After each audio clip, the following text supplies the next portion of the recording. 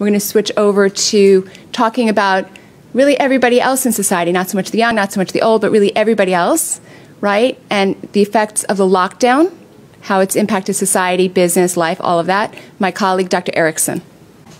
All right. Well, yeah, excited to be here. I'm from California. A lot of us from California right now. And I met Simone, interestingly enough. She found me. I had done a little bit of a press release back in, this is early April, and kind of just gave a raw data dump. And people liked it and didn't like it, as you can imagine. It wasn't biostatistically analyzed. It was basic raw data that I said, okay, this is what I found. We had done 5,000 tests, 6.5% positive, and I was just dumping raw data. I wasn't saying, all of society. I was just giving my opinion on it because I had seen so much fear. And patients were saying, what do we believe? What do we not believe? The media was asking us, can you give us some feedback on what you're seeing? Because we have clinics all throughout California. So they said, can you give us some semblance of, should we be terrified? Should we be staying in our homes? And I said, well, the disease I'm seeing is mild. I said, we're seeing thousands of patients with some congestion, cough. We follow them for 2 weeks. They get better with no treatment, and they go right back to work. And they said, well, that's not what we're seeing in the media. I said, well, I'm on the front lines, the frontline doctors. We're seeing these, and this is what we're seeing. This is not hyperbole. This isn't what I think. This is what we're seeing. Young and old, we're seeing them do quite well. They're going back to work. They're going back to school. They're not staying at home. They're not terribly ill. So I felt like I had to do some type of a press release. So my press release was supposed to be a 5-minute nightly news thing, and they told me about something called Facebook Live. And that baby went everywhere. And so what the main advantage of it was, I got to talk to doctors from all over the country. And I said, hey, Ohio, New York, what are you guys seeing? ER doctors, what are you seeing? And they said, well, we're seeing what you're seeing. They said, except patients aren't coming in. And I said, well, explain that to me. They said, well, it was a Saturday. He said, a guy with chest pain on Tuesday didn't come in till Saturday. He had a mild heart attack, had some damage, didn't come in because he was afraid of COVID. Next patient, abdominal pain, diverticulitis that had perforated. Well, why didn't you come in a week ago? I was afraid of COVID. So they're afraid of the COVID, so the care they should have received is delayed. And so I felt the responsibility to get out there and start talking about this, get a dialogue going with those of us that are actually seeing patients, not media types. So that's a long introduction. But Dr. Gold, that's how I met her. She found me, and we kind of, felt this bond over needing to do something. We love this country. Dr. Gold, if you know her at all, she is passionate about the country, about our Constitution, about our rights, about our amendments. She's a fireball on these topics, and she's the reason she's kind of like the center of the wheel. She's the reason why we're here. So I've enjoyed getting to know her over the last 3 months. She has inspired me to speak out more. And I kind of wanted to say one thing before I get started is that, before I took a Hippocratic oath, I took a pledge. I pledged allegiance to the flag of the United States of America and to the republic for which it stands, one nation, under God, indivisible, with liberty and justice for all. I don't know if you guys took that pledge, but most of us in school put our hand over our heart and did that daily. And we faced the flag, and our teachers faced the flag. We didn't burn it. We didn't stomp on it. We faced it, and we respected it. And that's the background I believe we're all coming from, is respect for country, respect for flag. Allegiance, I pledge loyalty, I pledge commitment to the flag that represents our 50 states. I pledge to help keep it together and unite the people. To the republic for which it stands. What's a republic? It's a state in which the supreme power rests with the people and our elected officials. The republic for which it stands. Our republic right now is being attacked. COVID is just a vehicle to attack the republic. As I walk around D.C. and I see empty streets, I see a hotel that's 8% occupied. That's a tragedy. That's the republic under attack. Make no mistake, that's not COVID. That's the republic under attack. When I see hospitals, I call the CEOs. This week, I said, how's it going? What percent of your hospital is COVID? 15. So 85, 90% of the healthcare is things like cardiac disease, diabetes, all kinds of fractures. We've forgotten that the medical system is this huge thing. We're all COVID crazy, all about COVID, and we focused on the one thing to the detriment of others. So anyway, that's just kind of an introduction of how I met her, where we're coming from.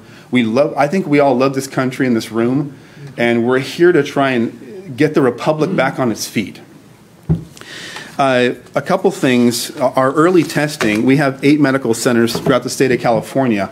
Our early testing showed about 6.5% positivity. We've done 5,000 tests. To date, we've done 26,893 tests. These are your PCR nasal swabs. So we keep 3 labs busy. I don't know if you guys are doing this testing, but the fear has driven massive traffic. We had a June like I've never seen. I went to one of our centers, and I thought it was the DMV. Packed in, people around the building. I was like looking for free puppies and hot dogs. I thought, what is going on? No, it's fear. As we've heard from multiple of our esteemed people today, driving that. So our test to date right now, most currently as of last week, we're 14.9% positive PCR for 26,893 tests. Again, most people very mild illness. And what I was noticing on the media is that they were saying, cases, 5,000 new cases in Houston. Okay, a case is a person healthy that tested positive, the vast majority. But the public hears cases and thinks, oh my goodness, these are sick people. No, the vast majority, 99.8% of people get through this with little to no progressive or significant disease. But the cases, every day, all the major media, the cases. That is not what we should be talking about. Hospitalizations, that's fair. Deaths that are appropriately coded on a death certificate, that's fair. And I stress appropriately coded. Our testing has been taking about 7 to 10 days, and this has been the challenge where you're telling people to isolate for 10 to 14, and they're getting their test results right at the end of their sort of quarantine. So I don't know what you guys think of quarantine. From the very beginning, I've questioned quarantine. The word quarantine. We quarantine those that have had a significant exposure to something. Those are at significant risk. And this is the first time I've seen quarantining healthy. I don't know if you guys think that's normal. I find that very strange. Initially, my family, when we first started out in March, we were wearing masks, we were buying Lysol, we were doing the whole thing, right? And then after a couple of months, when I said, now wait a second, the cases I'm seeing are extremely mild. I called the CEOs from 3 different centers in Central California. I said, how are you guys doing? Slow. I said, like how slow? 40% occupancy. Whoa. They had all the tents are out. We're ready for bear, and squirrel shows up. We were ready, right? We were going for the big ones. We were all ready because we had heard, we'd watched China, we'd watched the different nations and said, let's get ready for this, which I agree with, 100%. Let's get fully ready, but then let's be realistic with the response. Who showed up? Most of the patients that were showing up for me were very mild illness. So at that point, we need to make sure. That's why I wanted to come out and sort of give reality to the situation on the ground and sort of help dispel some fear that people have had. What else here? The academic models. I forgot to mention those. I'm sure you guys heard the early academic models. 2.5 million cases. Some of the predictions out of Europe made their way over here. That caused pandemonium. Oh my goodness. Millions of cases. And our leaders, unmentioned named leaders, were telling us this. And that created some fear amongst physicians in my practice. We have about 50 people in my practice. That caused some fear because our leaders were early on now. And so as I had done so much testing, I felt the need to come out and sort of talk about what I was seeing and not just what I was hearing on the media, which was the opposite of what I was seeing. Simone asked me to talk about lockdowns because it's an interest of mine. I've sort of studied the globe a little bit to see, were we the best, was our ideology the best? Did we produce a good result?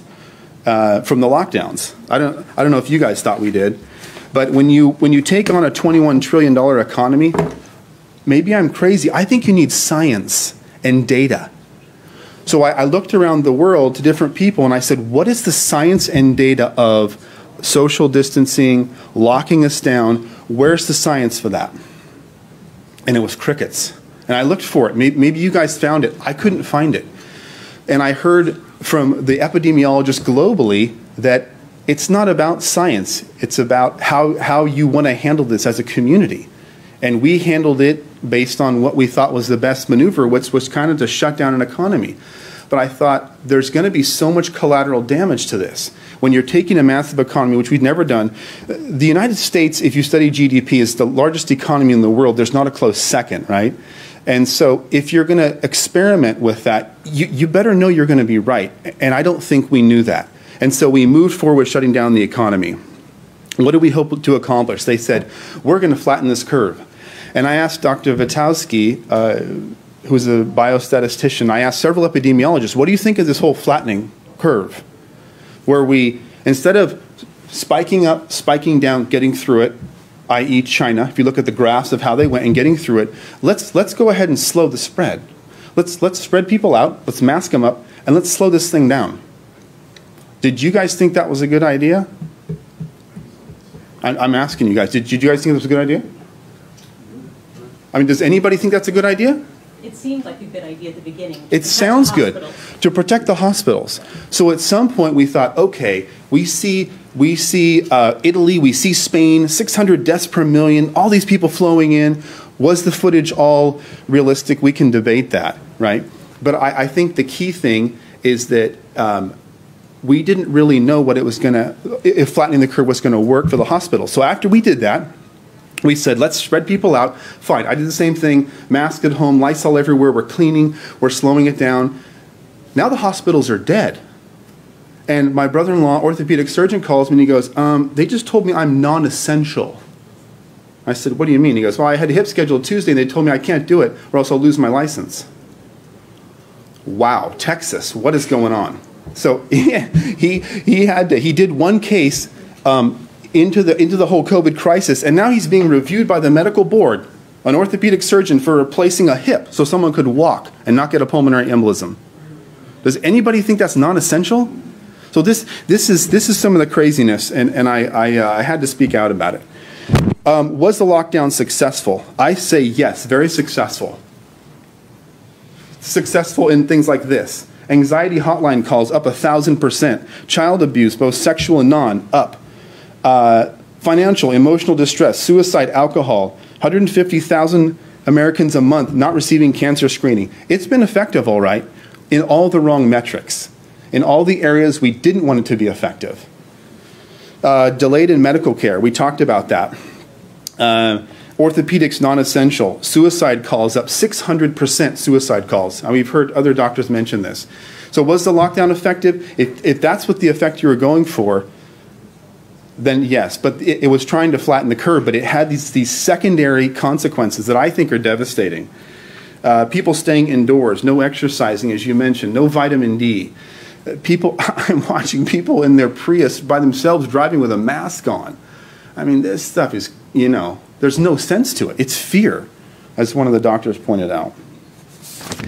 One other interesting thing I found is staffing. I don't know if you guys had this problem. My staff was getting afraid. They didn't want to come in. So we'd have 6 or 7 people call off. We had one clinic that was doing all the testing. They said, I don't want to be around the COVID. So our staff wouldn't come in. Now we couldn't see the patients, couldn't process. And if you guys did the public health reporting is a little bit onerous, right? I don't know if you guys follow all the paperwork for this thing. It's a lot. I hired 20-some people to just do paperwork and talk to the public health department, because they have to report every single case. So it was very labor intensive. And what's interesting is I called the hospitals last week. I said, are you at capacity? And they said, well, we're at capacity for the staff we can get. We're not at capacity for the building. We only have certain ICU nurses, which we're paying triple what we normally pay, 130 some an hour for an ICU nurse, because there wasn't staff, because of fear.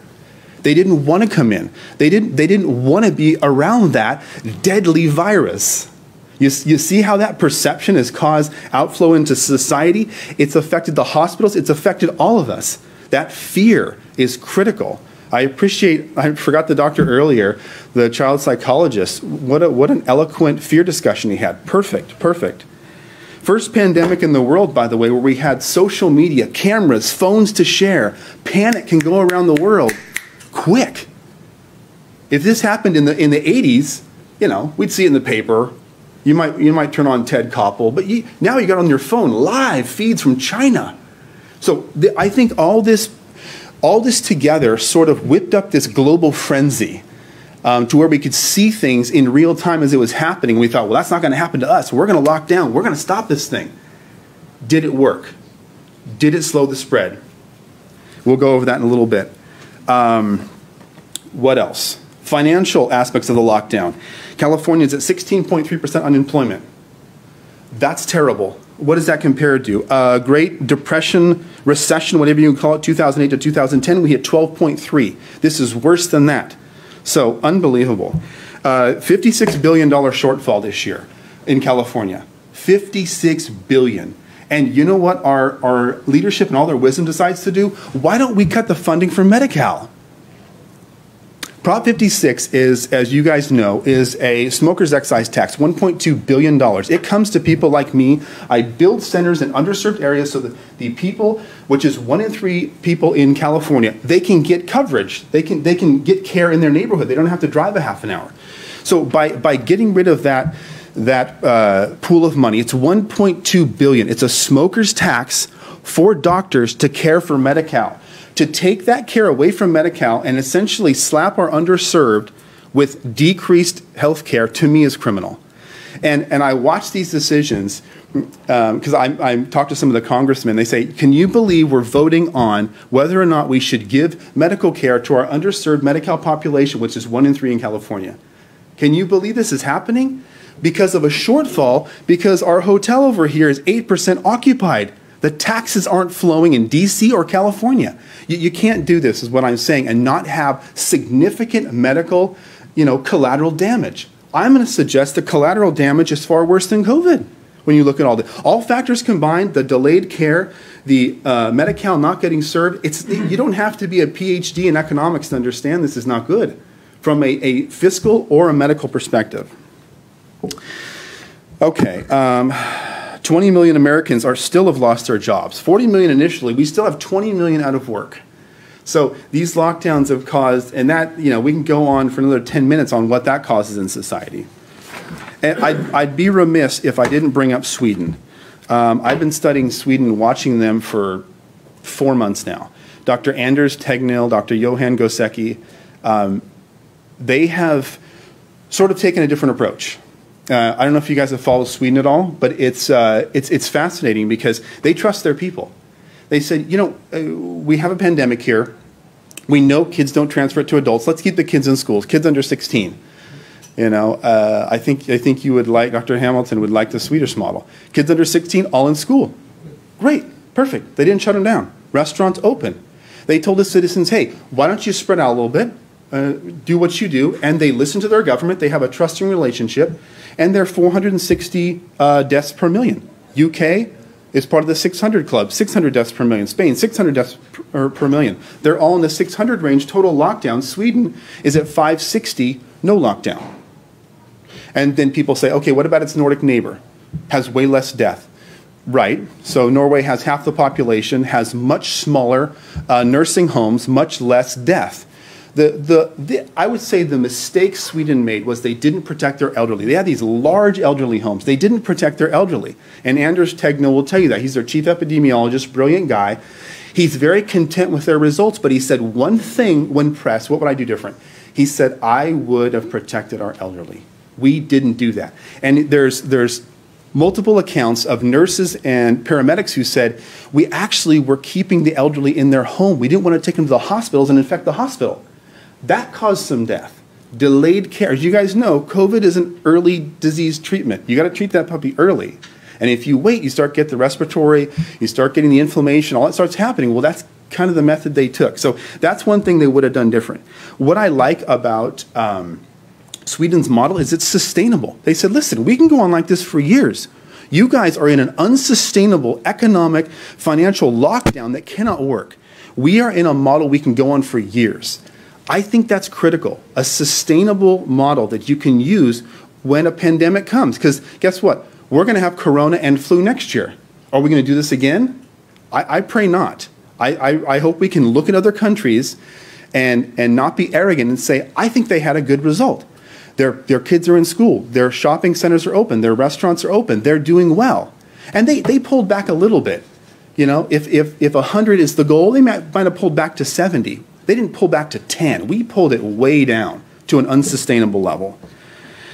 Let's see here. I want to talk about death totals. I'd written this down. In 1993, 97,000 Swedes died in total. This is one of the more deadly years.